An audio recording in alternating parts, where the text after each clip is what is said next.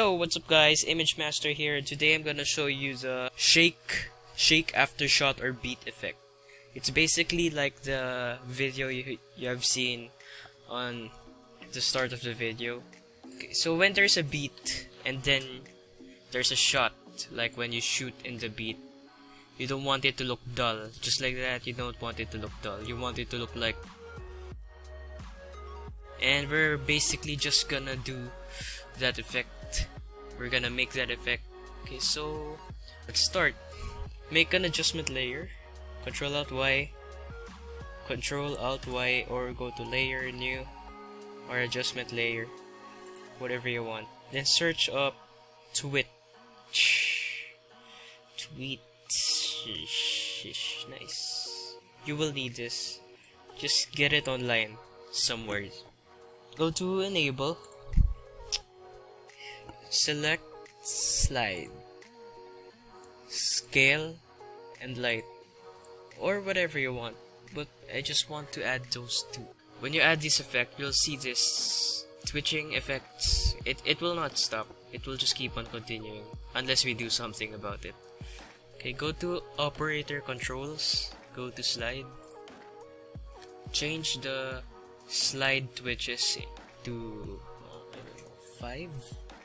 So it will continuously go twitch and slide around and stuff.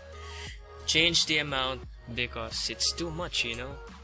Change it to whatever you like. Change it. Yeah, 20 seems nice. Yeah, it's good enough. Now, keyframe the amount. Amount here, see that? Go to the beat. Find the beat. If you want to know how to show the waveform of the song or any audio clip, just press L 2 times.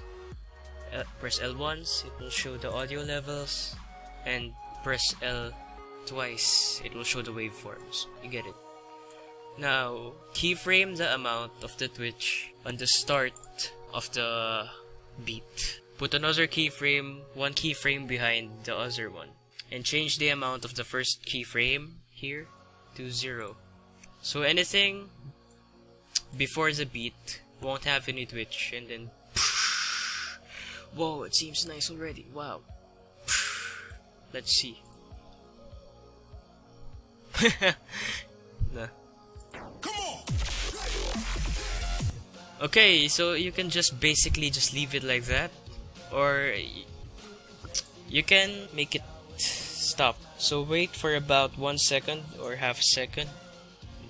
It doesn't matter how long, just depends on you. So about 1 second doesn't matter for me. Make another keyframe and change it to 0. It crashed! It will crash again! Make sure you save your work. Every time you change something, you'll be really disappointed if it crashed after hours of hard work. Oh, it's already nice. See, if you want it to stay like that, you can just leave it like that. We can add more stuff like color correction. Wait, make another adjustment layer and put the color correction in that, on that clip, so it's all over the effects. Okay, so if there's another beat and then you want to add that effect again, just copy the keyframes of the twitch effect, then find another beat. This one. I synced it up to the song already, the clip. It's safer to preview stuff without color correction first, and then add color correction after it's rendered. Oh, there's one more beat right there. Let's add it. Make sure to select the layer first and the effect before pasting the keyframes, or else nothing will happen. Okay, so that seems nice. You can always change the values of the twitch. Just go to the keyframe and just change it here if you want. We can add more stuff here. Let's find wave. I forgot what this is called. Oh, it's wave warp. Cool. Okay, so you could add this effect every time he gets a shot or every time Twitch is activated. Okay, let's change the wave height to so high and the wave width. Oh yeah, make sure the pinning is selected to all edges so there's no cutting of the footage. Yeah, that looks better.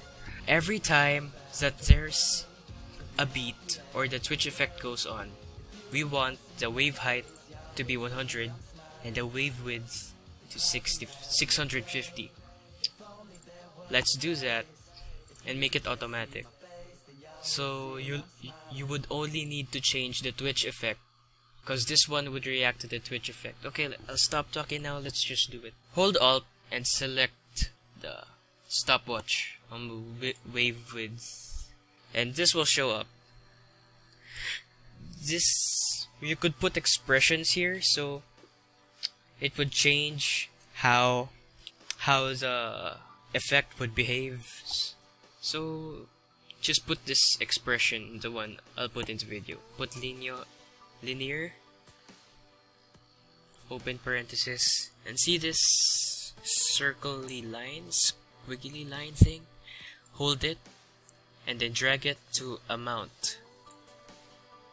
Okay, there. We're not yet done. Go back to it and add comma 0, 50, 100. These are the values of the keyframes in the Twitch effect. Put another comma. So every time it's 0, the wave width would be 1000. So it would not be recognized. Put another comma. And every time the Twitch effect has a value of 100, the wave width would have a value of 650. So it would be automatic. Okay, it would work. It worked. We're not yet done. We still have to fix the wave height. Yeah. Hold Alt and press the stopwatch again. Let's put the same things, but we will change the values of the last two numbers.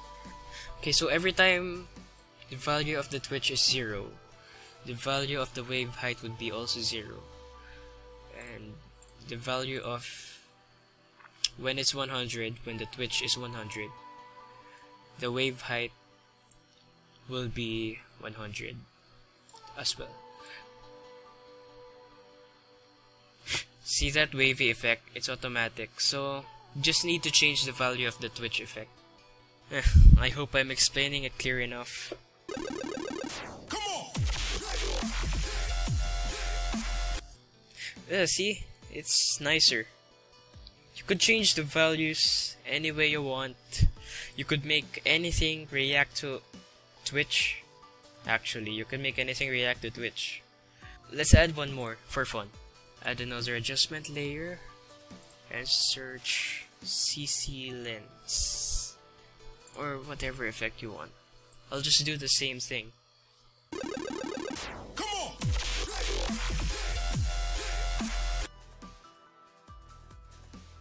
Not bad. Okay, now let's add flashes. For the flashes, really, if you want it to react to the song, you would have to do something else. It's different. Search for the effects bass and treble. Change the bass to 50 and treble to negative 100. And then click the layer of the song, right click, go to keyframe assistant, convert audio to keyframes, and then it will make keyframes of the audio. Yeah, see that? Just delete the effect you just put in the music. It's just for the keyframes, you won't need it. Okay, for the keyframes, delete the right and left channel of the audio amplitude. Delete it. We will only need both channels. Okay, let's put this down here. Now make another adjustment layer, on and on.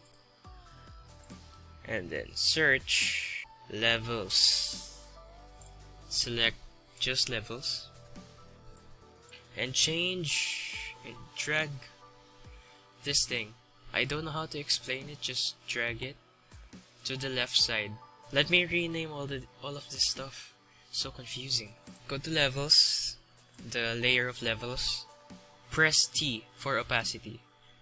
This is the transparency of the effect. See?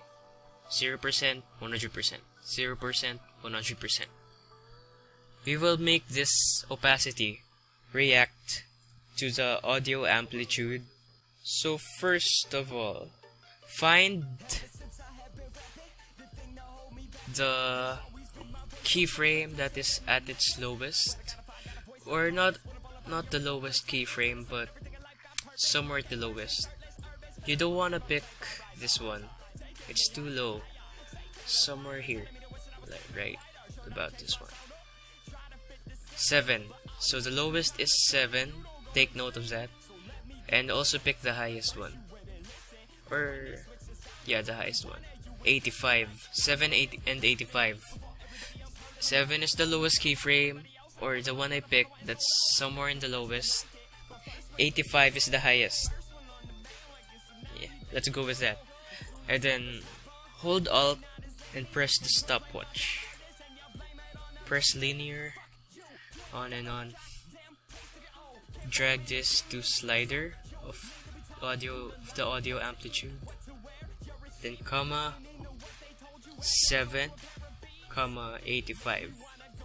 So whenever the audio amplitude has the value of 7, the opacity will be 0 and 0, and every time it's 85, it's 100, and then it will react.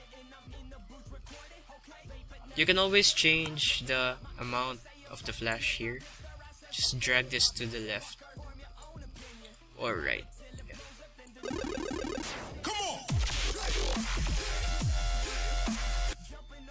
See, it's so nice now. It's with the flashes, with the shaking thingy, with the wave. Let's add the color correction and let's hope that it will not crash.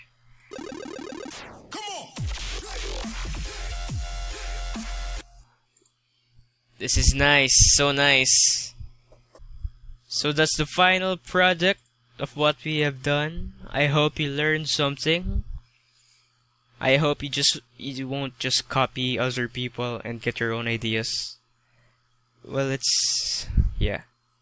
I hope you enjoyed this video. Leave a like, comment what's wrong with my tutorial, yeah, and subscribe if you want more.